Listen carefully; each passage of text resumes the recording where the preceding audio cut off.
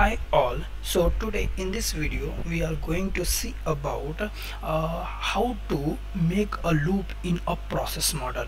Okay, so let's see like how the structure of a loop in process model looks like. So you can see here I have made a simple diagram here to know the basics of the loop. So see, two paths are there. First path, you can see that it is starting from the start node. Okay, some data is there. Okay, it is setting up the data, whatever the data you have, and then you have to put a condition there, like if certain condition is met, then you can go out of the loop, and if certain condition is not met, then again you can check for the next value wherever you are setting the data. So these are some of the important you can say like keywords, or you can say like the structure in a loop. First of all, you have to get the data wherever it is. Okay, and then you have to check the condition, and if that condition is satisfied, okay, you can go out of the loop. If it is not, again you can go and check in the data for this one. Okay, so this is how the loop follows.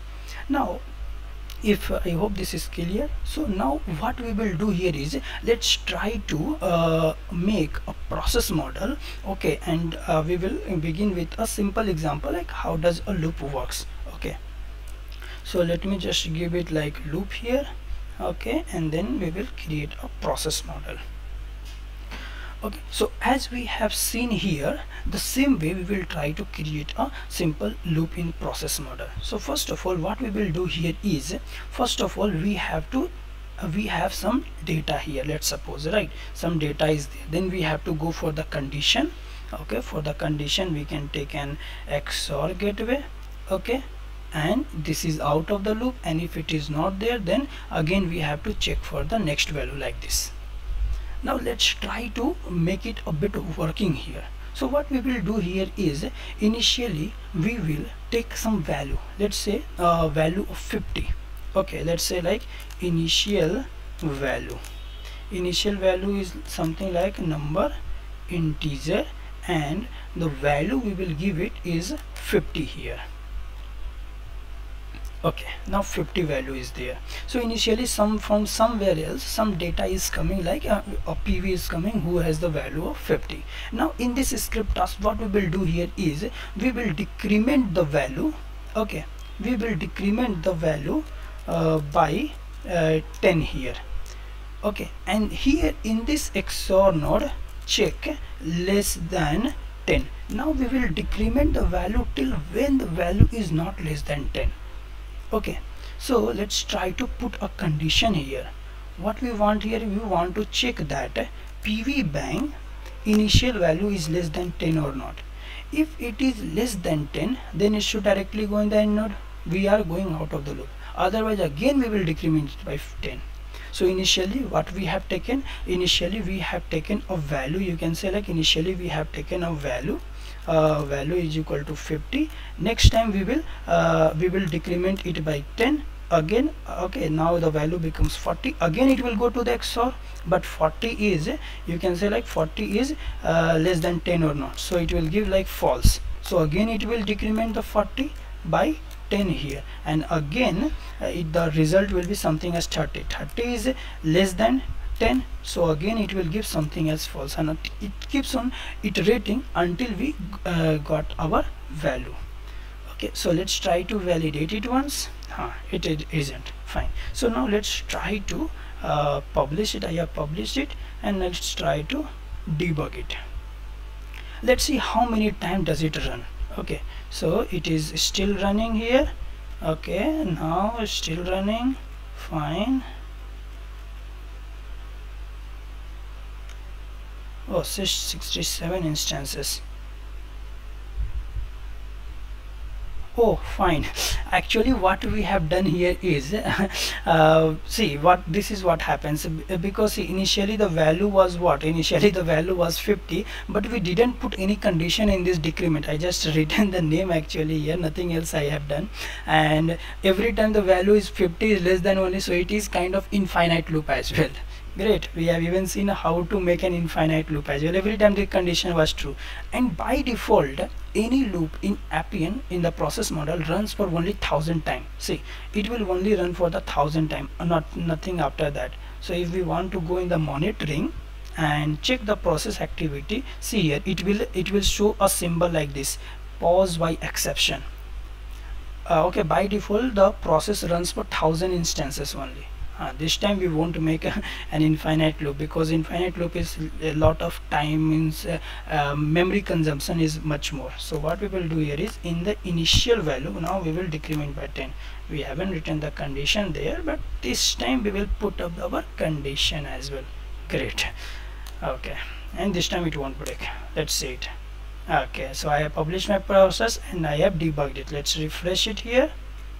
Oh, see, it is so fast now.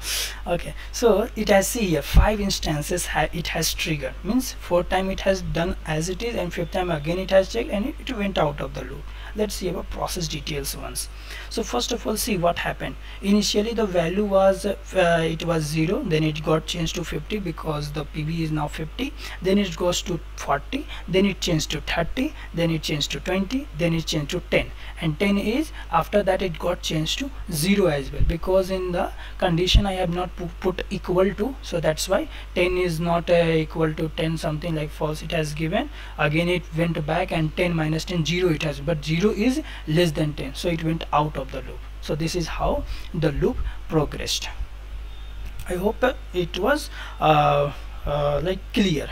Okay, so this was about a basic about like how to build a looping process. Now let's see a bit more relevant example. So this time what we are going to do here is, we will create some data in the we will get some data in the database, and from the database we will update some value in the database, and again we will check for the next data in the database. Okay, so let's try to do it like this. So what I want to put here is, this data is there, set data, so it will come from DB. This data will come from the database. Okay, and we will update our data here. Okay, update data, and we will update our data, and when all the data are updated, we will have a certain condition there, all the data are updated, then we just went out of the loop, otherwise we'll keep on in the loop only. So let's try to do it. So what we will do here is, we will try to create a simple record for that. Okay, so what we will do here, let's try to create a sample table. We have created. Fine. And in that table we only need 1 or 2 fields. We will try to add it. See, with the I am going with the record, like, because record, creating table with a record is very easy. If we go with CDT, then we have to go with CDT, then data store and all this. Here directly it will create the tables, not an issue. So let's try to go next, and see here, automatically the metadata is created. So what we will add here is few data points we will add here. For example, let's add some name. Okay, let's add one more value, that is nothing but age, and let's add one more something as isActive, this one, and name is fine. Age, let's put it a number integer, and isActive we will put it a kind of boolean here. Rest of the field we won't put the data, so if we want it is fine, and we can even remove these fields as of sorry, I got removed isActive only. No, this doesn't need to get removed, and we will put it kind of boolean here. Fine, this data we are not going to put it. Okay, so that's why I'm removing it, this metadata fields, nothing else. Fine, and let's click on next here. Let's click on next, and let's save our changes. Okay, and let's finish it. Now we will see that even our table would have been created here. Okay, so let's search here sample. Fine, so YS sample table is now, you can see here, is created. Simple table structure, ID, name, age, isActive is there. Let's try to insert some data in that. Okay, so name, let's put it like John, and age is 20. isActive we will initially keep false for everybody. Okay, next is like Mark, age is 22, and let's keep it as this one. Okay, we can do is, here is what, let's insert one more row. Okay, James, okay, 23, and then isActive is 0. Let's click on go. So 3 data we have inserted, and every data whatever you are seeing here is isActive is false for them. Now what we will do here is every time we will get the data in our database, okay, and we will update the data in the database, and then we will go and check for the next data. Okay, it means that every time we will query the data.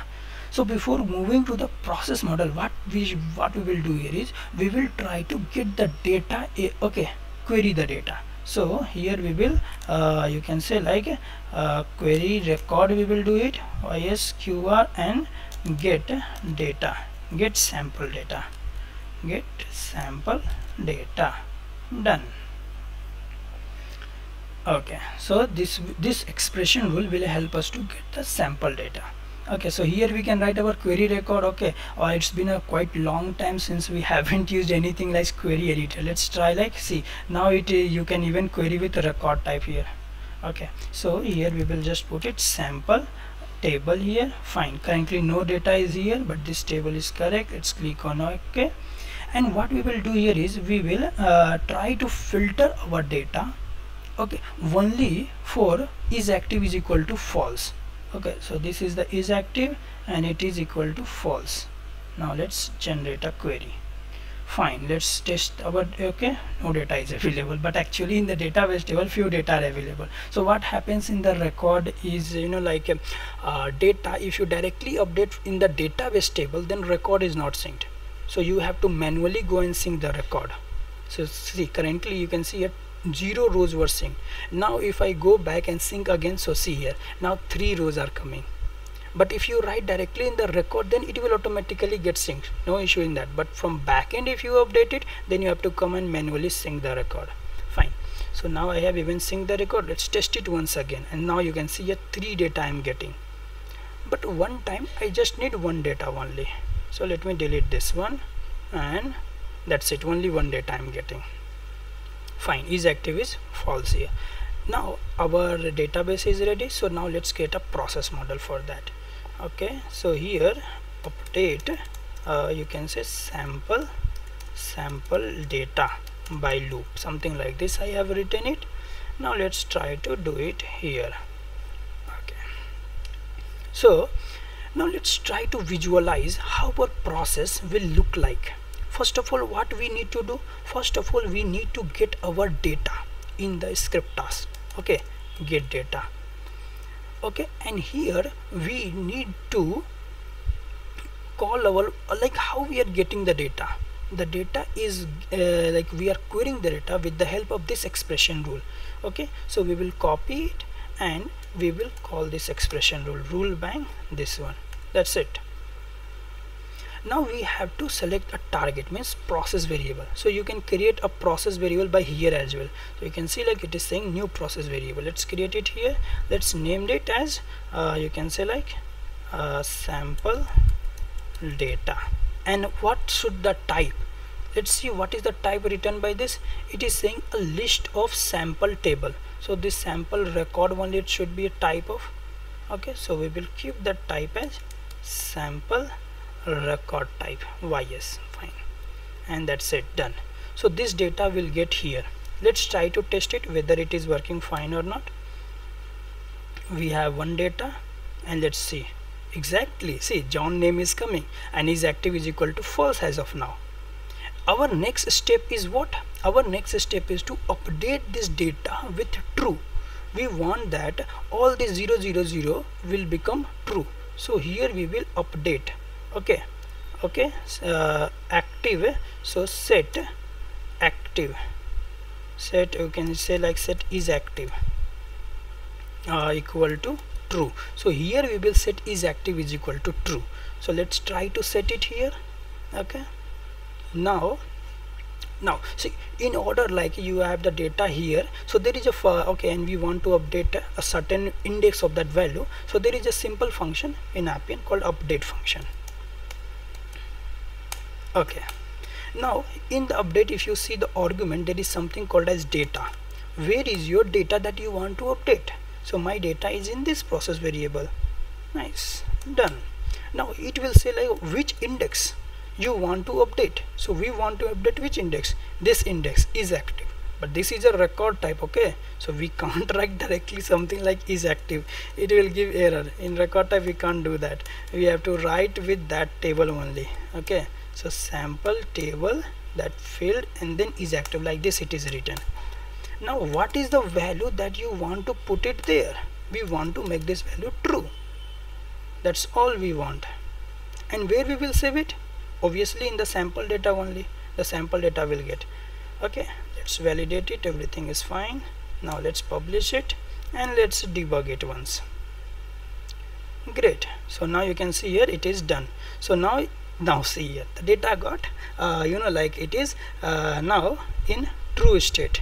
Okay, once my data is set to true, we will go back in the bar. You can say like we can write in our records as well, write to records. Wherever is the data, we can easily go back and write in the records here. So where is the record? Here is our record, and sample data we will write it. Done. Now this data will get written in the records as well. After that what we will do here is we will check for the next data, because currently 3 data are available in my database. So here we will check. Okay, or what, no, not here we will put it. Again we will go back from the records to the get data part. This thing again we will do it. Let's make it a bit here.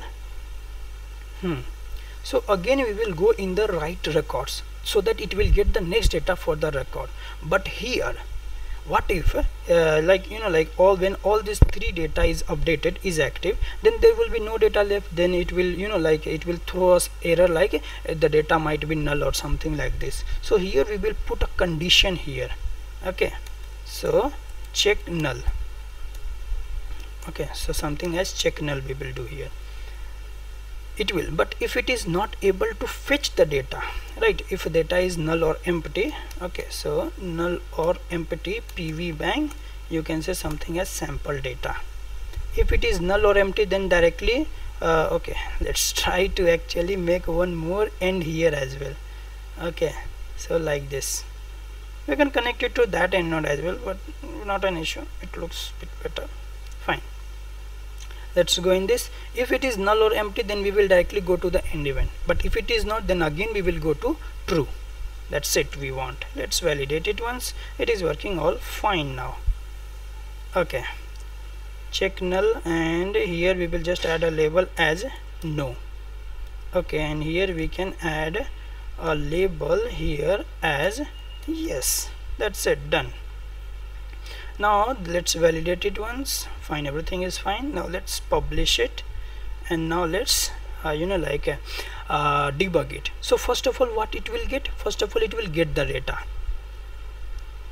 Okay, first of all it has got the data and it went to this node only. Strange. Let's see like whether some data was isActive false or not. Okay, let's change the condition a bit. If it is null, okay, I have wrongly put the wrong condition here. 1 minute, just a minute. We will is null or empty. So if it is null or empty, then it will go to this one. Okay, one more try. This will be our final try. Let's see it. Fine. So now it has checked the null condition, and now it will go to the isActive true. It will write in the records. Great. And again it has gone back, and let's refresh it once again. Okay, how many times? And now you can see here it has even ended the loop as well. Let's see how many times it has done. 4 instances. Okay, let's see our database. All these were isActive 0. Let's refresh it. Now everything is 1. So sometime in our real projects, we need in morning whatever the data is not updated, we want to update that data in the database. So this might be one kind of way to update those kind of data. Okay, and how many times? 3 data were there, so 3 times it has. And now if I test my query, no data will return because my value is set to false. That's why my loop didn't win. But if I set to true, then I will get data. Okay, so like this we can even test our, you can say loop with the help of database example as well. Okay, so that's all for now. Okay, thank you.